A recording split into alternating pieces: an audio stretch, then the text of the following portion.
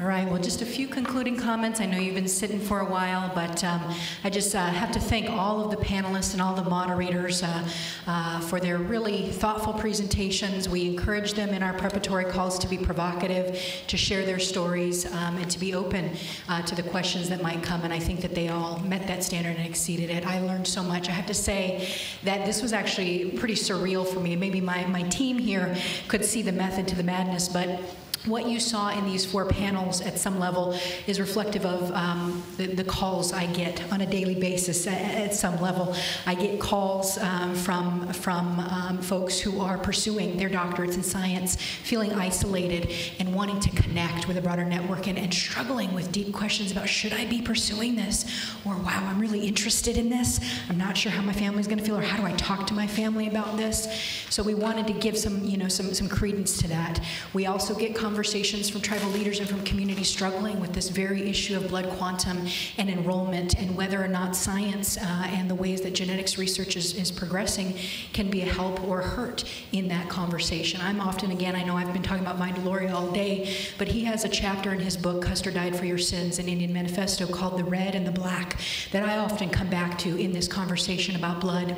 And he asks the question, he talks about African Americans' experience with the federal government and Native Americans' experience, the red and the black and the red. And he says, he asks the question, why forced exclusion for one, and why forced inclusion or assimilation for the other? He also holds up this notion of blood. Why one drop rule, right? If you only have 1 drop of black blood, of African American blood, you're black in this country historically and today. And yet for us as Native people, we have to prove our levels of blood. And his answer to both of those questions is one group had land. And so you have to forcibly include in order to break the bonds of kinship and relationality to place, in order to allow that colonialization and occupation to happen. I would argue that the other group had labor, so we have to think about the relationship between the African American experience and the Native American experience. But just, a few things going forward. I think we really want to say to you, this is not the first of these conversations. This has been an ongoing conversation for communities, for agencies, for students, for teachers, to be thinking about these questions for us as human beings in this conversation. And we look forward to continuing this. And just a few reflective points. I think one of the things I heard strongly today is that there's a pretty strong narrative out there, and some might even call it a myth, that Native people don't want to participate in science. I'm not going to say genetics and genomics, but in science. And I think what you heard in a lot of these in these conversations is that there is a genuine desire to learn, to use science if it's done in a meaningful way, but that there's a need for increased transparency and understanding of how data is being used. And it's not just in the context of control. And a lot of the work that we do at NCI in community-based participatory research, there is this mythic of the gatekeeper. Tribal councils being framed as keeping researchers out, creating researcher burden. And we try to flip that on its head to say governance and sovereignty, it is about control, but control to a particular end. It's about stewardship. It's about responsibility for decision making. And with that comes a particular ethic. So in all of these conversations, I'm always brought back to that conversation about ethics and the fact that as I suggested earlier, it's not a one-moment decision. It's something we have to return to over and over again. But really for me, ethics is about what are those boundaries? What are those limits? What are our anchor points when it comes to decision making? When we come across a new terrain that we haven't come across before, our community hasn't come across, what do we look to when it comes to making those decisions? How do we guide our decision making? What are those principles and those values? I appreciate our Kanaka Maoli, our Native Hawaiian visitors and participants. One of the things I've learned from Native Hawaiian Olelo language is the idea that often in Western culture we think about looking forward into the future, and the past is behind us. But what I've learned a little bit about Native Hawaiian language and orientation is that all we can actually see is the past and the present that we're in. So we're actually facing our past, and we don't know what's coming in the future. We don't know what that looks like. And so I appreciated the comments about fear, but that idea of the unknown, I think, is something that we need to continue to be thinking about and work with each other to raise these difficult questions, to be willing to enter into these conversations, to not let fear bind us, but to move forward into that space. And I think that's particularly important because, as I told our membership when we gathered up in Anchorage last week for our mid-year conference, there are a lot of national and international conversations that require us to continue to engage in these discussions. A lot of the work led by NIH, NHGRI to map the human genome is now informing work to map the human brain. There's a real big policy emphasis nationally about brain science. We have a huge aging population. Alzheimer's is at a high rate for many of us. This is important. This is something that veterans, also returning service people, need to be are participating in at some level. But what does that mean for how some of the conversations and discussions that you heard today about biobanking and sample collection and impact and benefit back on communities? So this conversation about genetics, I think, is a part of a broader one. Metadata. President Obama in his research and development strategy is promoting a metadata BD2K, Big Data to Knowledge initiative, where you're seeing these massive databases. You heard about a pretty amazing Alaska Area Specimens Bank approach with protocol, with oversight, with stewardship in place there. But how are Native people engaging with these conversations? What does that look like? Recently hearing about citizen science coming up on the NIH agenda, thinking about how U.S. citizens are talking about donating their biological materials and the story around what that looks like. Are Native people being included? Do we want to be included in some of that? What does that look like at some level? So those are the conversations, that we hear about on a daily basis at NCI. We get called from students, we get calls from federal agencies, we get calls from Native people who are concerned, we get calls from tribal leaders who say, I think this could have benefit for our communities, but who can I connect with? Who can I talk with? And that's, again, part of our role as a forum. And I'm here to tell you that my boss, Janet Johnson-Peta, the executive director, was here with us this morning, and I was furiously getting a lot of text to say, we need to sit down and relook at our policy agenda based on the conversations that she even heard just this morning in terms of some of the NAGRA pieces and NAGPRA, some of the data sharing pieces. So just all to say that please be in conversation with us. When you have concerns or ideas, please let us know. If we don't respond the first time, send it again. We do want to be in conversation and want to understand how we can help. A couple of the pieces that we are moving forward as an organization that come and that touch on this trust question that I think kept coming up today. Abigail and Ron kept referencing this survey about if the federal government is in control, there might not be that much trust given the history. But some of the things we're trying to do in partnership with some of the people in this room, with our federal agencies, create a national tribal roundtable. We have a curriculum that we put out at NCI around research regulation that helps guide tribal leaders in being in the driver's seat when it comes to research. How do you design a research study? How do you have a conversation with a researcher about your cultural values? What does that look like? We do that over 2.5 days, and it's a great experience on site. But we've heard from a lot of tribes who've participated in that, okay, what's next? We want more. We want to talk to other tribes about how they're setting policy and what that looks like and how we can learn from each other.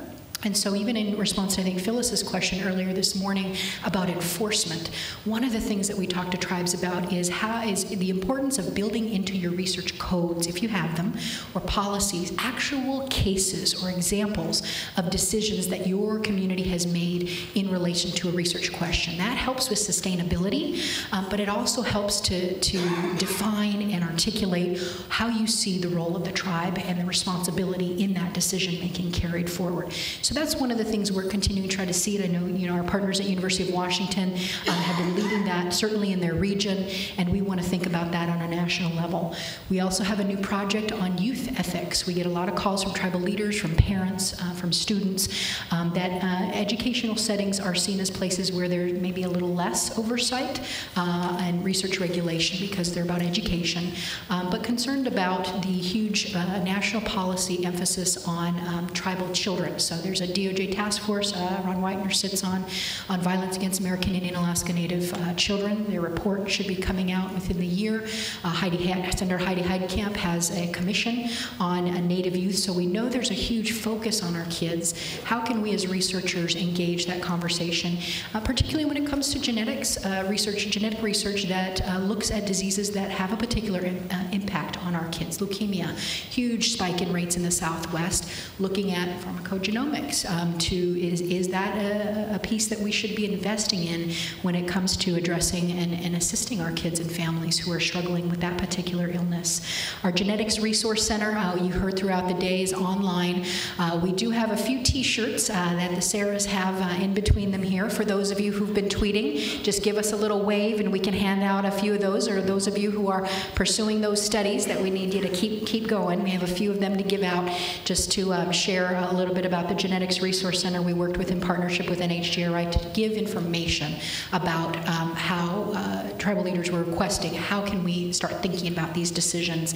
So we don't take a position, but we provide information with a lot of the people that you see here in the office as some of the collaborating authors. And finally, I think our work at NCI, where we believe that tribes have sovereignty over research that happens on their lands and with their citizens, that includes urban populations, as you heard Abigail mention, is to promote this two-sided coin, that in the work that we do, in the ethics that we do, there's one side which is protection. We have to protect our people, we have to protect our cultures, and there are various ways that communities are going about that. Some of them have issued moratoriums, others of them have issued collaborative research relationship partnerships with genetics researchers and others.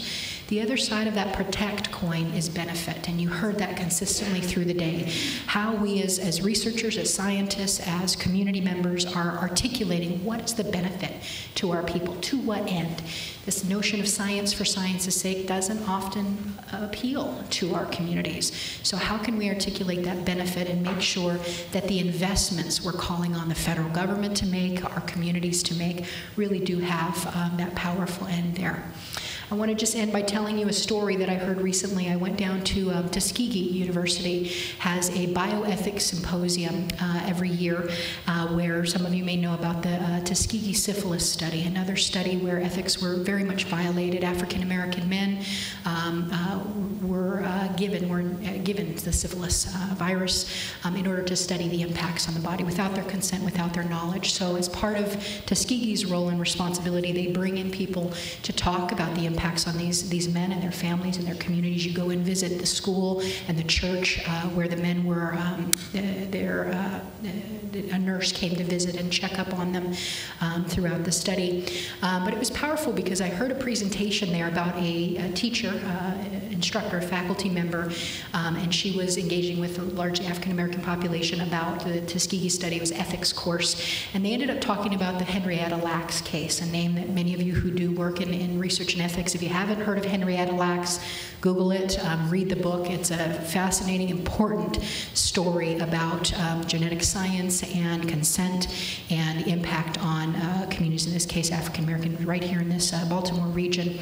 At any rate, the professor was talking to the students and said, you know, they went to see the Henrietta Lacks exhibit that had come to Tuskegee, and she overheard them saying, oh, you know, this is so wrong, and how could people do this? How could people take advantage of a woman and not have her consent? And essentially her, a sample of her, there was a cervical sample cells have been used to inform cancer research globally and continue to be a source of information.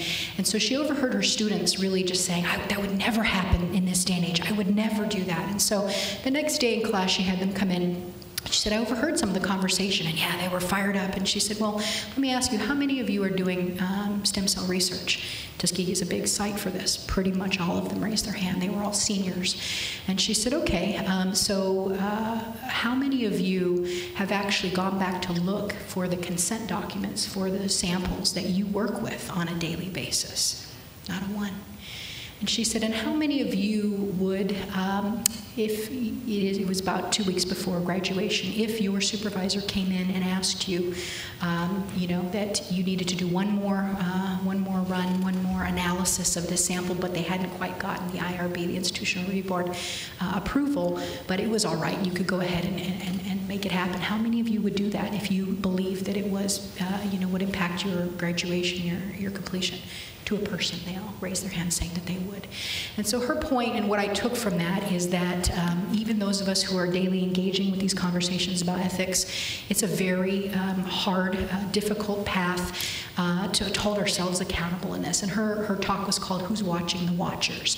She was talking about herself as a faculty member and how was she, could she hold her students accountable, but who is holding her accountable at the same level? And my answer, my thinking about that is it's community. It's the fact that we continue to have these dialogues, to ask each other the difficult questions, to own up to responsibilities that we may have shirked on, and to try to do better every day. That is our work here, to protect and to benefit our people in the use and advancement of science in this. So I want to thank you for spending the day with us, and I just hope that we continue to engage in this important conversation and those that are connected. We have a reception following. We have some taxis that have been ordered in the front of the museum. It technically starts at 6. I've asked them to be ready at 5:45 at the embassy. You all are welcome. The Embassy of Tribal Nations is at 15th and P Street Northwest, 1516 P Street Northwest. We'll just have some hors d'oeuvres and things if you want to continue to connect. But I want to thank you all, thank the museum, thank our partners at the National Human Genome Research Institute, and all of you who have joined us from so very far away, and all of you on the live stream as well. So thank you, Koyana, and look forward to seeing you at the reception.